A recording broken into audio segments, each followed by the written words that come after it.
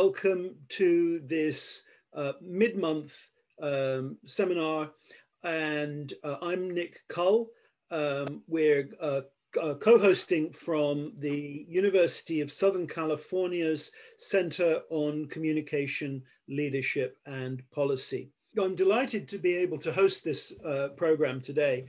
I think that the audience that we have at these is a unique mix of people with policy and scholarly interest in the world of public diplomacy. And that we, so it's a pleasure to see you all in the room. And it's also a privilege to be able to bring together a unique group of scholars to talk about, I think, a very important subject. Now, the subject today will be some recent research that was done by the Oxford Internet Institute into the Chinese government's use of bots to amplify their digital diplomacy, the presence of Chinese diplomats on digital platforms. And we'll be discussing that today. First of all, two of the researchers are with us, and I'll introduce the researchers. We have Marcel Schliebs, who is researcher at Oxford's Internet Institute. He's a data scientist with the program on democracy and technology. His research is located at the intersection of political science, statistics, computer science, and it focuses on the effects of disinformation and micro-targeting on political attitudes and behavior. He's developed quantitative approaches for examining state-backed information operations and further studies the role of artificial intelligence for 21st century great power competition. He holds a BA degree in political science from Zeppelin University, and that's a relatively new university in Baden-Württemberg, Germany, located in a beautiful campus on Lake Constance. And he has an MSc in social data science from Oxford. In the past, he's worked as a junior US correspondent for German public television. He's worked at the French National Election Study and served with the German Foreign Ministry and NATO's Arms Control and Weapons of Mass Destruction Non-Proliferation Center.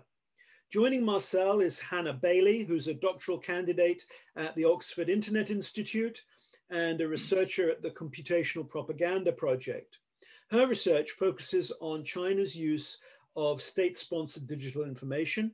In particular, she focuses on the effect of China's digital disinformation campaigns on international audiences by assessing how they interact with this disinformation. She employs both quantitative text analysis, social network analysis to explore, for example, how bots are used and the ways that external audiences engage with these bots. She holds a BSc from LSE and two MScs in contemporary Chinese studies and the social science of the internet, which both are from Oxford, and she studied Mandarin at Fudan University. Her DPhil is funded by the Oxford Internet Institute's Shirley Scholarship. And to discuss the scene in the context of China's digital public diplomacy and the significance of the report, we're very lucky to have with us distinguished sinologist Orville Schell, who is the Arthur Ross Director of the Center on US-China Relations at the Asia Society. He's a former professor and dean at the University of California's Berkeley Graduate School of Journalism. He's originally from New York City, studied at Harvard and Berkeley, worked for the Ford Foundation in Indonesia, covered the war in Indochina as a journalist, and has traveled widely in China all the way back to the 1970s. He's the author of 16 books, and 12 of those were about China. Most recent books include Mandate of Heaven, The Legacy of Tiananmen Square for the Next Generation of China's Leaders. He's also the recipient of a Guggenheim Fellowship, Overseas Press Club Award, the Harvard Stanford Shorstein Prize in Asian Journalism, and he's a fellow of the Weatherhead East Asian Institute at Columbia and a senior fellow at our own Annenberg School Center on Communication, Leadership, and Policy. He's also currently co-chair of the task force on US-China policy. So I feel that we have a dream team to discuss this subject. And what I'd like to do now is pass the conch over to Orville to provide some context. It's nice to be here with the USC Center and with the Oxford Internet Center. This is really an interesting and important topic. One I think that we could sum up in the very concise term, techno-autocracy. And before we get into a description of just how the Chinese Communist Party is using the internet to amplify social media, I thought maybe I'd just take a few minutes and try to set the broader context of why this is happening. Why is this so important to China? And what is the larger configuration of which it is a part? So the first thing I think that's important to recognize is that what is going on in social media is sort of the latest evolution of a very long historical effort that the party has made. And it can be sort of loosely described as the United Front effort, which means that it wants to project outward the message of the party, whatever it happens to be at that moment. The good news of the Chinese Communist Revolution under Mao, and now the good news of China's rejuvenation under Xi Jinping. And within this configuration, there's an enormous number of media outlets that are rather traditional, like they had Global Chinese Television International is now a new unification of the various other television networks they used to have. That's all around the world in many languages. You all are familiar with things like the China Daily, the Confucius Institutes, Confucius Classrooms, forums that they have of international nature, like the Boao Forum, even Xinhua, the new China news agency. All of this is sort of a more traditional part of China's effort to do what they now call telling the Chinese story better. 讲好中国的故事. Now, why, you might ask, is this so important? Because in fact, the amount of resources that are put into it, the amount of manpower, the amount of organization is really quite staggering. I think here, the importance of China being reflected well in the world gets back to a very deep historical question that really, in a certain way, the whole Chinese Communist Revolution and then its sort of more mutant, cryptic, sort of Leninist capitalist phase more recently is all part of a very deep and abiding Chinese dream to restore China to a state of greatness. And you have to remember, historically speaking, the abyss into which China had fallen the end of the 19th century and throughout the first half of the 20th century. The old dynastic system collapsed, a new republican system came into being. But recall that Sun Yat-sen, whose name everybody knows, was only president for 45 days before that collapsed. And China fell into this interregnum of real feudalism, of warlordism, where the country was divided up. Chiang Kai-shek came along, managed to reunify it briefly. And then what happened? The Japanese came in and they occupied most of the country. And during that period, you will also recall that China was really looked down upon by all of the so-called great powers as something of a basket case. You remember the rather demeaning description of China as the sick man of Asia. And indeed, it did describe a rather hapless case that didn't seem like it would ever managed to gather itself up together again and restore itself to anything that was close to the semblance of the greatness that most Chinese imagined it once was during the dynastic period when it was the most powerful national entity in the world as far as it knew, which was of course Asia at the time. So there's this deep and abiding yearning, I think, for China. And this is, I say, one of the great sort of psychological well springs of energy that have animated all of the various aspects and different chapters of the Chinese Communist Revolution right up to today, and Xi Jinping's China dream. And that is to see China be wealthy, powerful, influential, and able to hold its own in the world, even to, I think, in a rather unanalyzed and sometimes very destructive way, to be able to throw its weight around, just as it imagined and it experienced the great powers did back when it was in a hapless, supine state and unable to retaliate, unable to defend itself. And so what we're going to hear today is a rather supreme and almost absurdly tenacious effort by the party to create a simulacrum of a success story, as if China didn't have enough success to go to be convincing on its own. It wants to adopt all of the techniques of a Leninist propaganda system, which are deeply still rooted in China, and amplify and project the success story of China out around the world.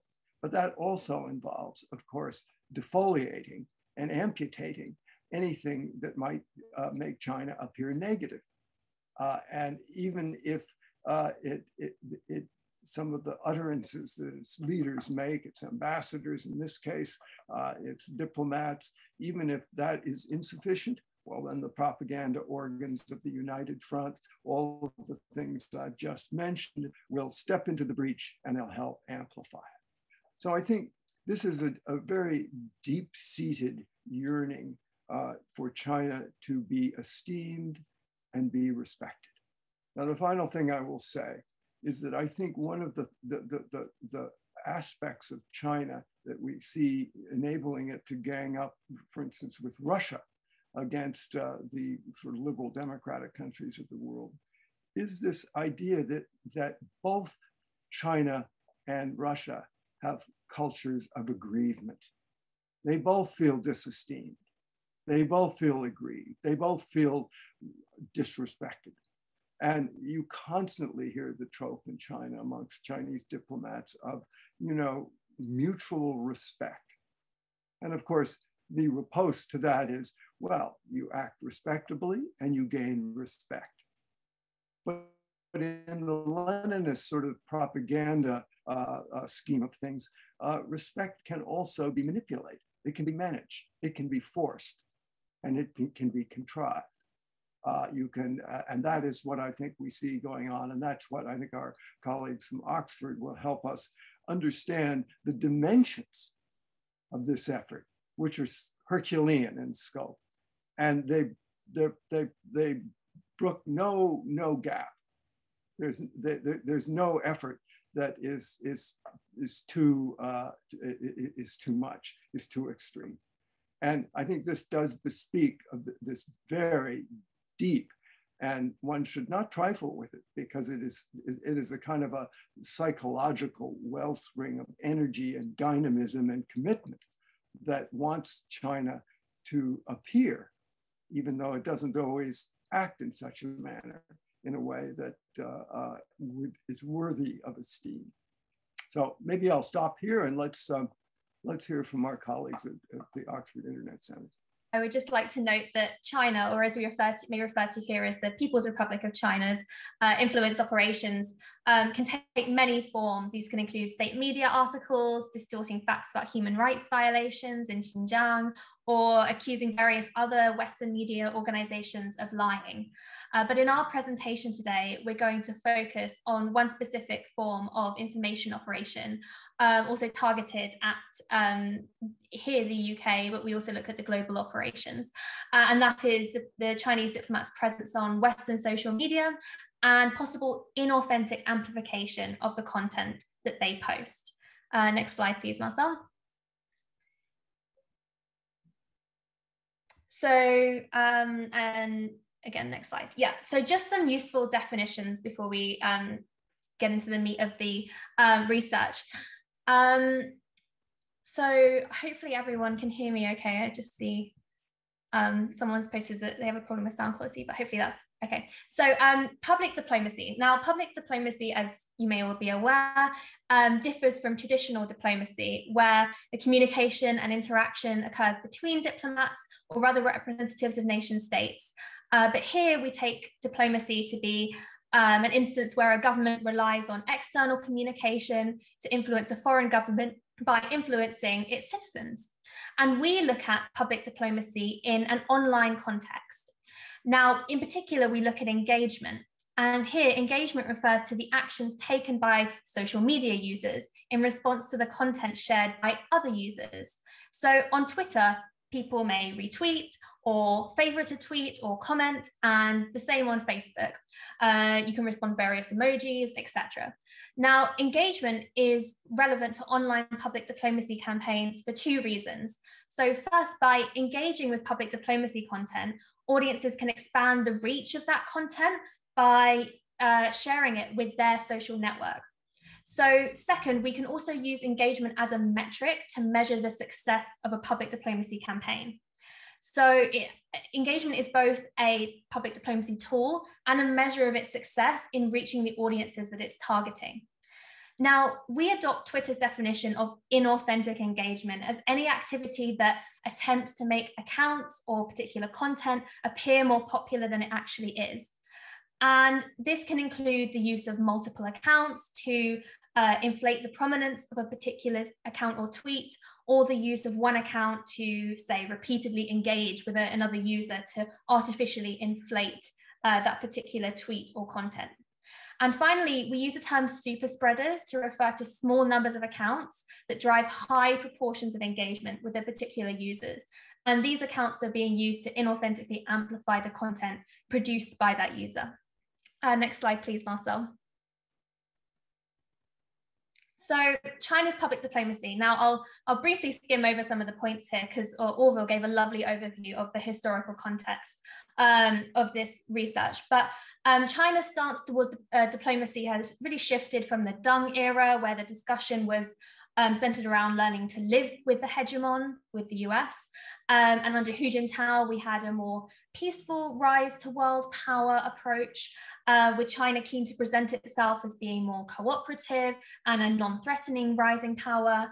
And now we see a more aggressive strategy under Xi Jinping, with the public diplomacy aim to tell China's story well, as Orville mentioned, and the underlying motives to build a new model of power relations with mutual respect at its core. Now, what are the tools that China uses? So China uses a variety of public diplomacy tools, from the mobilization of its diaspora through the United Front, again, as Orville mentioned, to cultural exchanges. But here we focus on international broadcasting as a means to influence international audiences. So the international broadcasting tools used by the Chinese Communist Party are multifaceted. They've included social media bots, state-backed media outlets, among other strategies.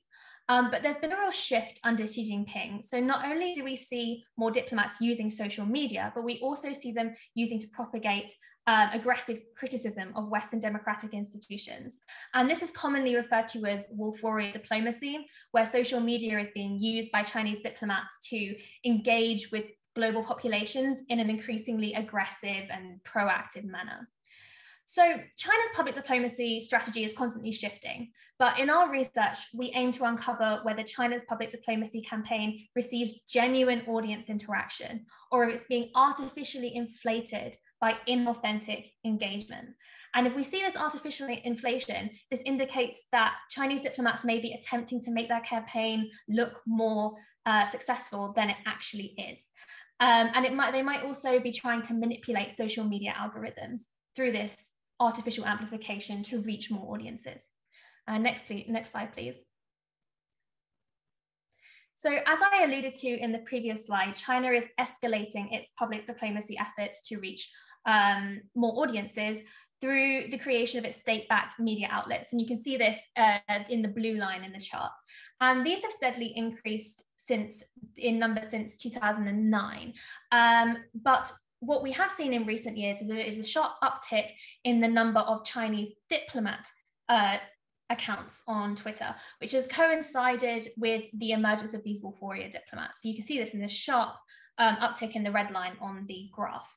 Next slide, please, Marcel. Now, China's push to shape public opinion abroad has become a global effort. And you can see on this graph that we have Chinese diplomats stationed in at least 126 countries, and those countries are in red, with active Twitter or Facebook accounts. Now we're going to take a more granular look at what these diplomats are actually doing on social media. If we go to the next slide.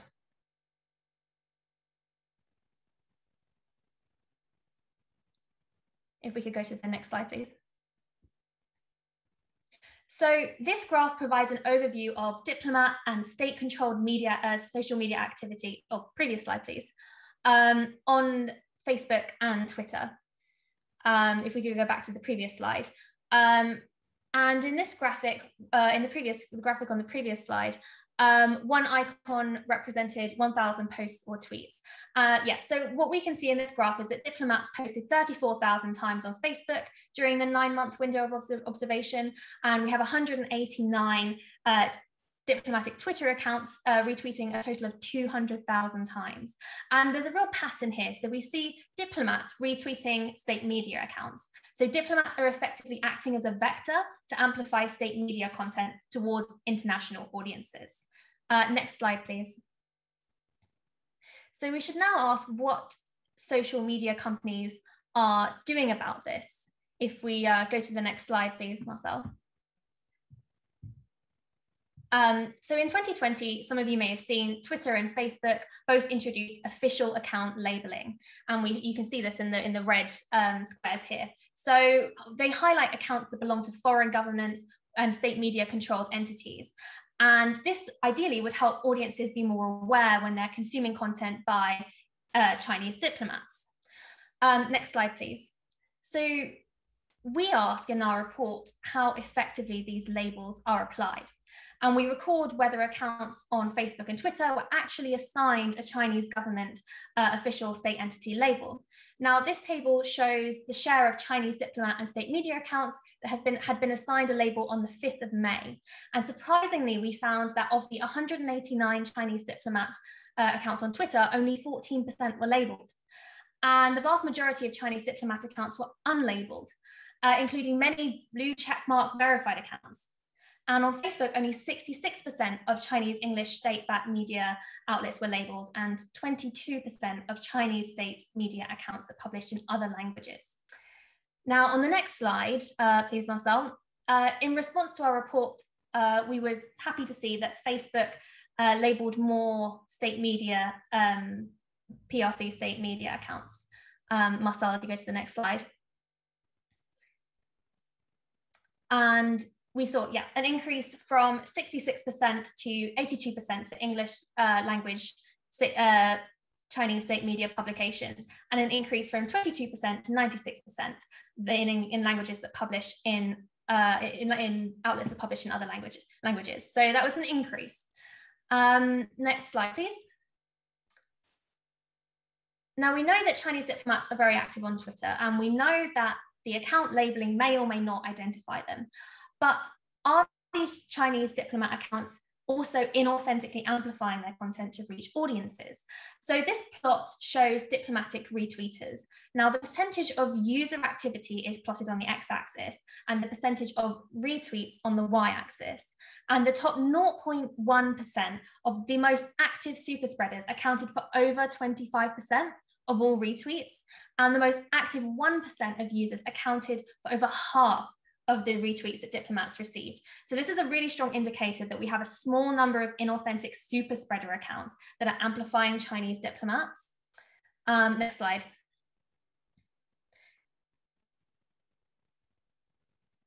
Now, if we go to the next, yeah.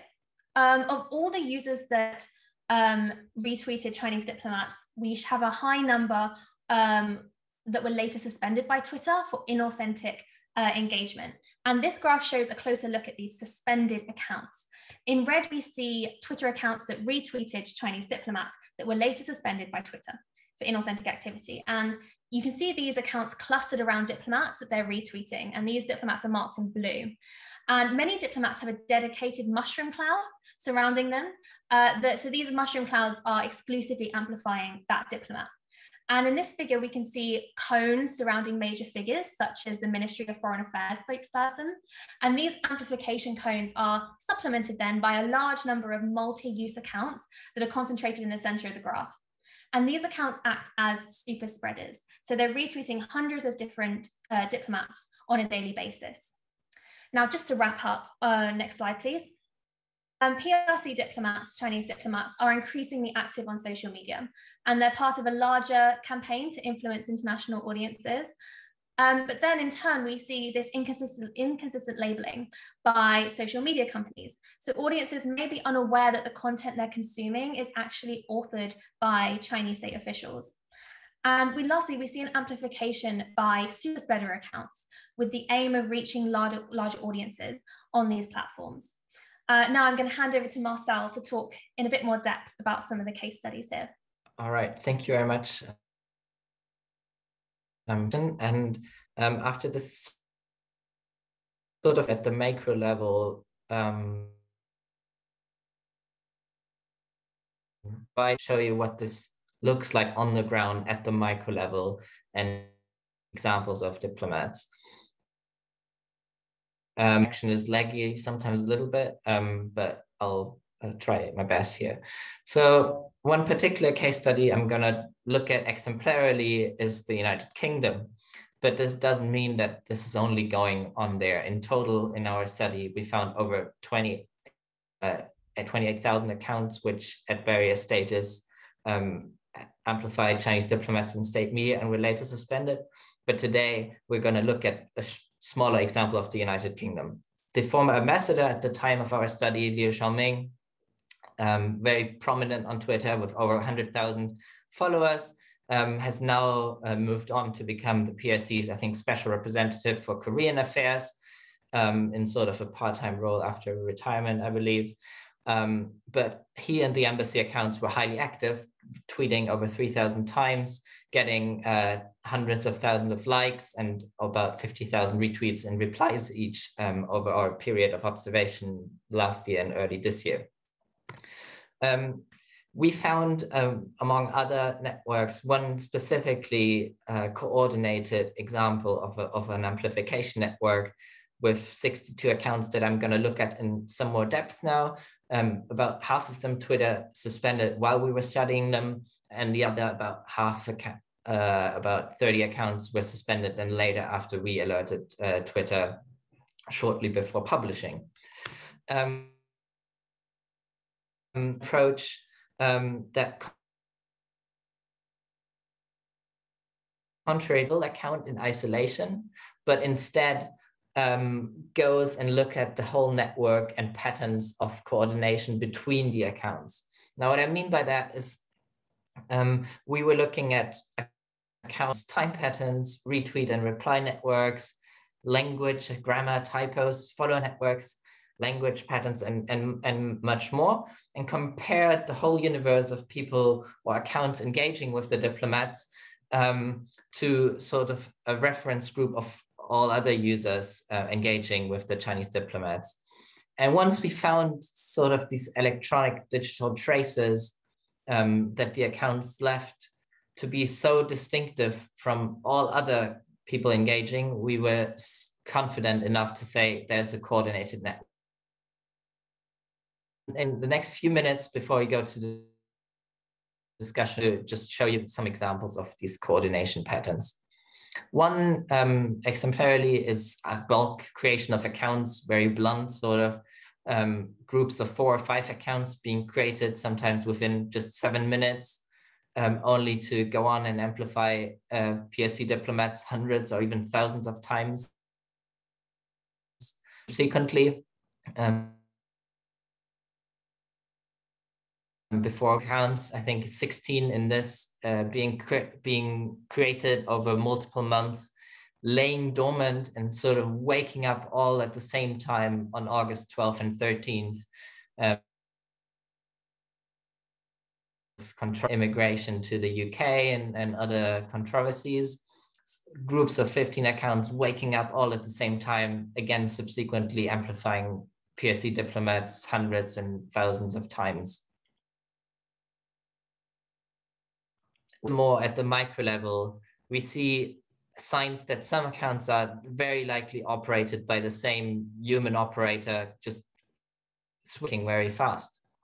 If we look, for example, at the top middle panel here, we see that on September 1st at 7:22 p.m., the account Xiaojing054 logs on at 7:22 p.m., retweets the ambassador to the UK 5 times in 13 seconds. Then in the red panel, takes 22 seconds, logs into the next account, Caterpie something, 8 retweets in 21 seconds, again takes 10 seconds, again a retweet chain, and so on. And the same pattern happens in the exact same order on nearly every day in early September last year, and also in August and October until the accounts are suspended. So clear signs of a micro operator operating multiple accounts, just retweeting the ambassadors a lot. We also looked at language use. Innovative, I would say. We came up with the approach where we looked at all tweets made by the accounts in our network and comparing them again to all engagements, replies, and so on to PSC diplomats, finding this blue cloud of very distinctive phrases that were only used by the accounts in the inauthentic network and by no one else, basically. Sort of phrases of 5 or 6 words. Zooming in a little bit, we see that, for example, one distinctive phrase that was used by only accounts in our network and no one else was here the example of a friend in need is a friend indeed, or the Chinese Communist Party made a great contribution to the future of mankind, and so on. Even more interestingly, if we look at some of these phrases, such as a friend in need is a friend indeed here, we see on the right that inauthentic accounts in the network use these phrases over multiple months, in December, in October, in August. But not only did these accounts repeatedly use these distinctive phrases in replying to the ambassador, but also had the ambassador and diplomatic staff at the embassy themselves use these phrases even more months before that, in March 2020. Now you can speculate, is it the same people operating both the ambassador account and the inauthentic networks? Are they just copy pasting from old ambassador tweets? Are they both copying their language from some sort of diplomatic propaganda playbook? We don't know, but it's definitely something to watch. And last but not least, another trace or pattern we discovered was what I call mass verbatim quote reply tweeting, which means that accounts in the inauthentic network would both quote tweet the ambassador as well as reply to him very shortly after each other within just seconds with the exact verbatim same text. So for example, here, the UK should be wise to treat China as a friend, or the UK and China should join hands to fight the pandemic for a better global community of health, and so on. This also happened in mass. Example here of the ambassador tweeting something about an interview he gave about UK-China relations, and then within just minutes of each other, 15 accounts doing this quote reply tweeting, saying it's a very powerful and compelling interview, timely and comprehensively absorbing and edifying, deeply informative and insightful. And We don't have much time to go into detail into the themes, and you can all imagine them already. Calling the Home Secretary or accusing her of glorifying criminals from other countries when meeting with Hong Kong democracy activists, defending the PSC over Xinjiang, saying that's all not like people think, attacking the BBC, especially also around Xinjiang coverage, praising China, calling it a leading country in nearly everything, 5G industry, biotechnology, green development, whatever. You always find China is a leading country in XY, and promoting an improvement in UK-China relationship at the national and local or regional level, for example, asking or demanding more fruitful cooperation between Manchester and China in this case. Now, before close, of course, the important question is what is the impact of this? And we need to acknowledge that we need to further study how many genuine users these campaigns are actually using. And in part, we need the platforms as well to help us to provide this data. The impact was quite high. So if you look at this last graph here, on the x-axis, you see the time, and on the y-axis, how many of the retweets shared did the inauthentic account network account for by the ambassador. And in red are accounts retweeting the ambassador that were deleted by Twitter themselves. And then in blue, the ones we flagged to them and they suspended afterwards. And we see that after August of last year, in nearly every week, more than 50% of the retweets Liu Xiaoming got came from just this inauthentic networks of 62 accounts.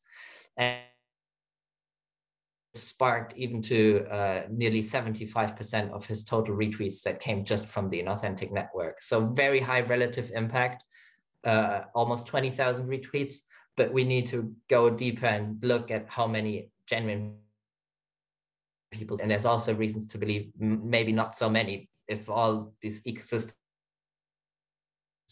self-referential. But to close up and go into Q&A, we see a coordinated inauthentic amplification network, nearly 10,000 accounts amplifying diplomats at the global scale and being suspended later by Twitter for platform violations, zooming in a highly active fake account networks, up to 75% of weekly engagement with this ambassadorial account.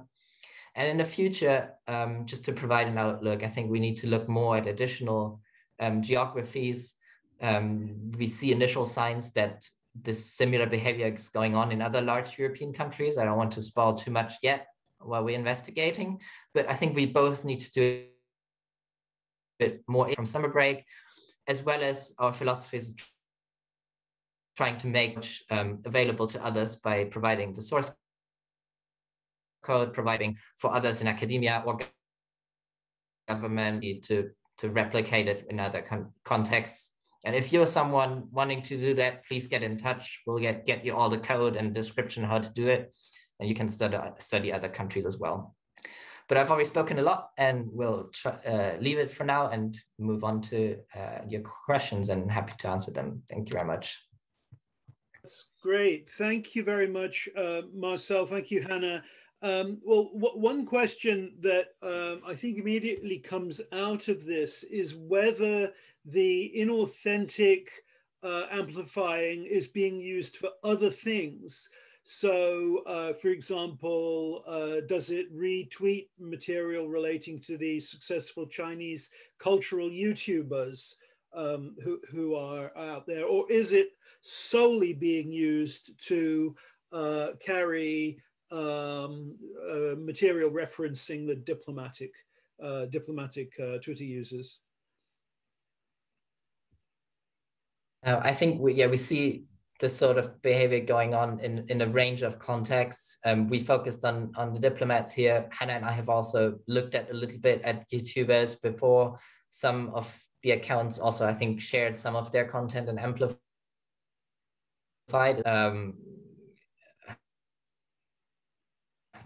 pro-PSC or CCP narratives that these accounts other people at ProPublica and New York Times have also recently looked at networks promoting Xinjiang disinformation using very similar behavior. So second follow-up question. Do you see other countries doing this? Who else is using these kinds of tactics? Who's in the club? So we recently produced another report on a global inventory of, every country, or a large number of countries, I think there's 89 countries, and the different kind of disinformation techniques that we see these countries using. So some countries are also using these kinds of inauthentic amplification techniques, but it's interesting because we see some of them just focus on using these tools domestically. Some of them are just interested in solidifying domestic legitimacy, whereas others like China, Russia, Iran, which tends to be the largest producers of this kind of content, focus more on international audiences, or also focus on international audiences. So there is a trend for, the larger your information operations are, the more likely you are to be engaging in international operations. One of the features of Chinese public diplomacy is that it often seems to have a domestic component. And in fact, Chinese public diplomacy theory stresses the importance of domestic audience. And I wonder, what kind of domestic angle can you see here? It was always, with the Confucius Institutes, it was always very important that there was an absolute high number of people learning Mandarin. This was presented at home as an indicator of respect for Chinese culture and ideas, and was linked to the ability of the Communist Party. It's like that old beer commercial that only the Chinese Communist Party, it can refresh the parts other parties cannot reach. It can give you the respect that no other system could give you internationally. So, but what's the domestic angle here? It's really interesting because if you look at the actual content, the language that these accounts, these diplomats, these networks are using for a public diplomacy campaign, it's not really the kind of language that you would expect to be trying to win the hearts and minds of international audiences. It really is appealing to this nationalist domestic audience. So a lot of people theorize that actually it's not really trying to convince international audiences to support the Chinese Communist Party, to align with their international agenda, but it's instead trying to entrench its legitimacy among domestic audiences and among the international diaspora.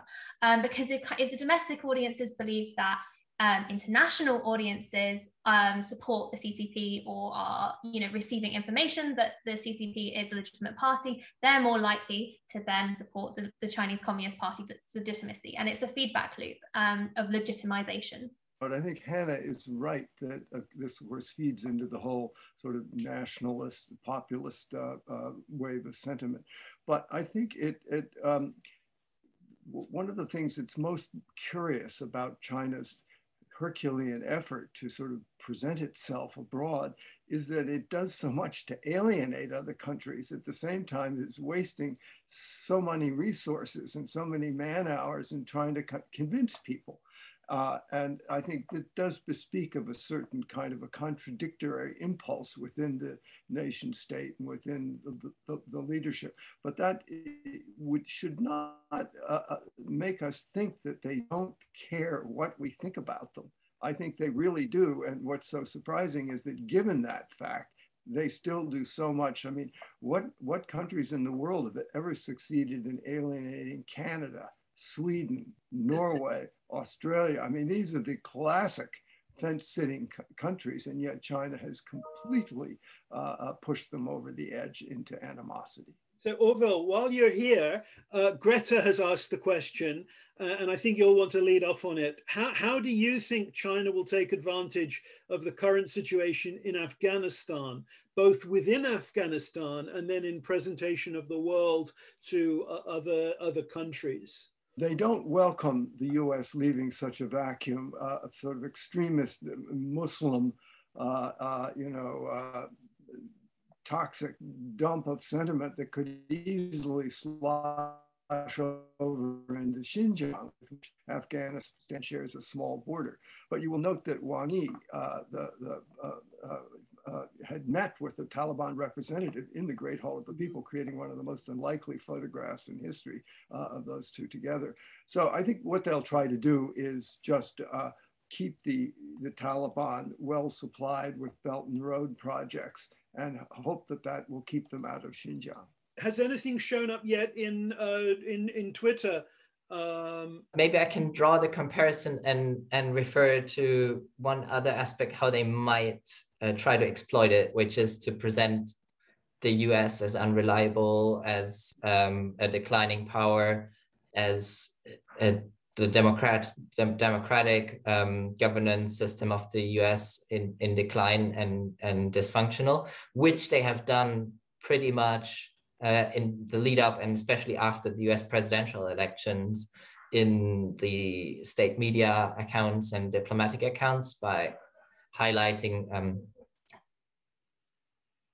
Trump protesters and the election fraud and all the protests significantly, and trying to create a narrative of the declining US democracy. And maybe we'll see also similar kind of presenting the US as unreliable foreign partner to other countries, especially in non-Western countries, in Africa and Latin America, Middle East, etc. We've seen that in Kremlin media framing, for a long time. The unreliability has been a major theme. I think there's a China media article that may be of interest if you're looking at to see how the Chinese state media, or China Media Project, has recently come out with an article describing how the People's Daily, which is the kind of flagship media outlet of the Chinese Communist Party, recently put out an article trying to whitewash the background of the Taliban. I think they claim the Taliban was a student refugee group initially, and this received a lot of backlash on Weibo, the domestic Chinese social media platform, of users calling out the People's Daily for this characterization. And then I think the People's Daily then pulled down the article. So it's important to note there is actually a back and forth between Chinese state media and its domestic audiences. It's not a one-way propaganda system. That, the user perceptions of this propaganda does then feed back into the kind of propaganda that is produced. But yeah, this might shed some light on the way in which the Chinese state media might be trying to frame the Afghanistan issue. So this is a question from Jessica Ludwig. My comment has to do with whether public diplomacy is the best frame for understanding CCP's goals. My colleague Christopher Walker and I have offered the concept of sharp power as an alternative frame. So have you looked at sharp power as an alternative for highlighting the emphasis on censoring? Perhaps worth pointing out that the Hoover Institution does have a whole project on sharp power.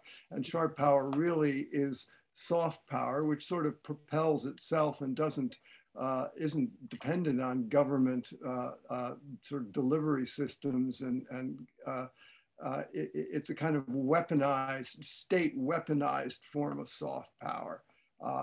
And I think that's what we see in China.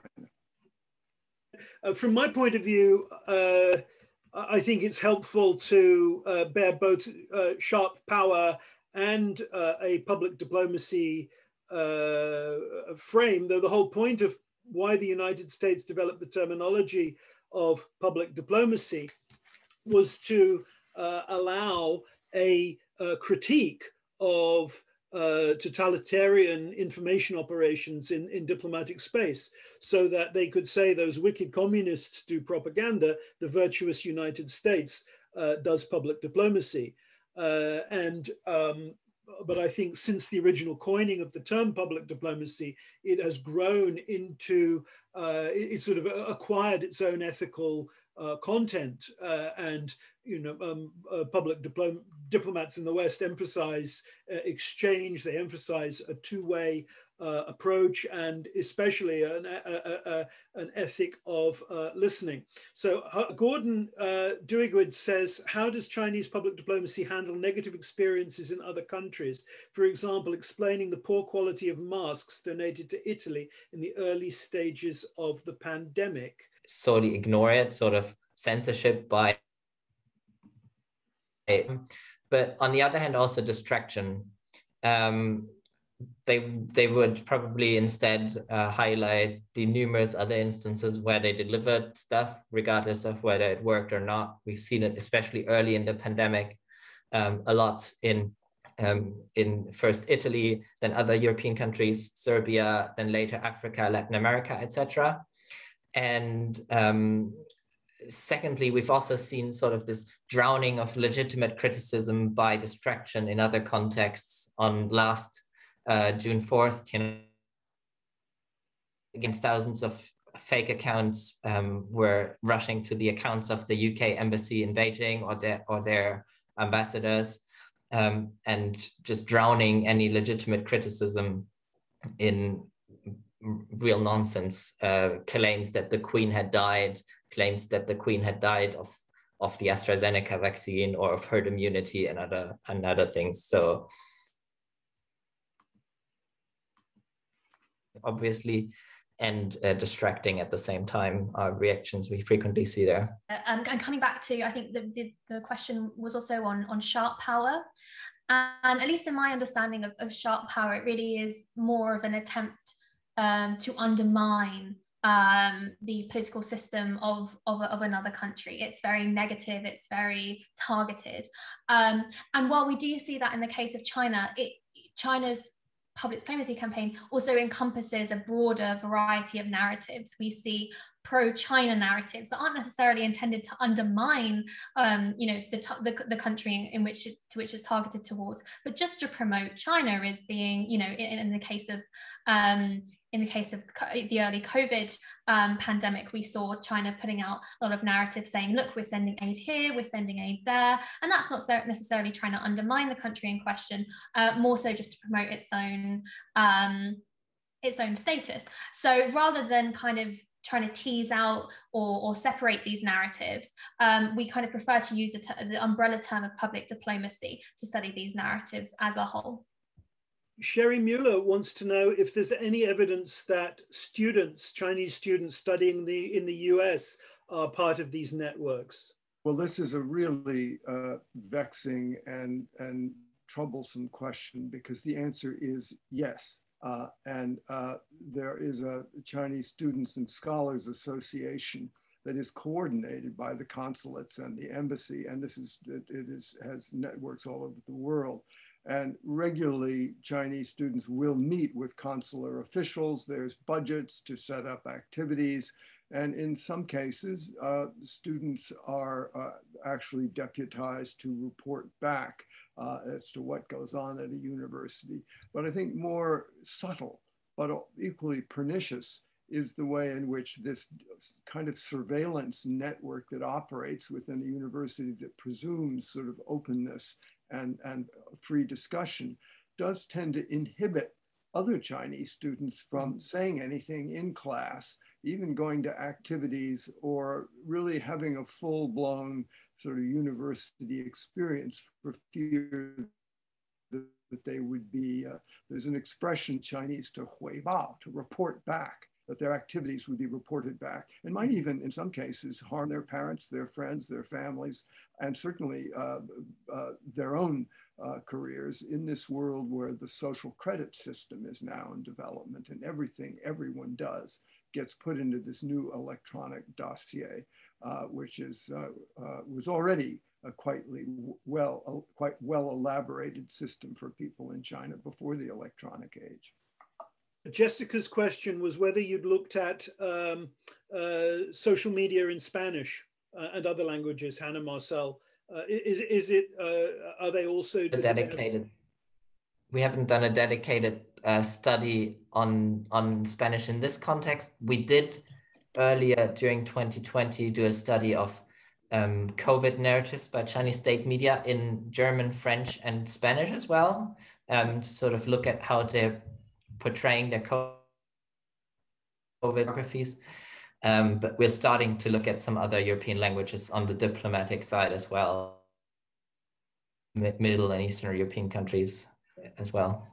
Well, I think that we're coming to the end of our time. What I'd like to do first is to thank you, Marcel, and Hannah, and to thank Orville for a wonderful presentation and discussion, which I think alerts us to the importance of this subject, and to keep tracking, to keep listening, and to pay attention to what's going on in an increasingly contested world of public diplomacy. Okay, well, thank you very much for attending today, and for our speakers. Wonderful questions from the audience, and I hope the rest of the day is good.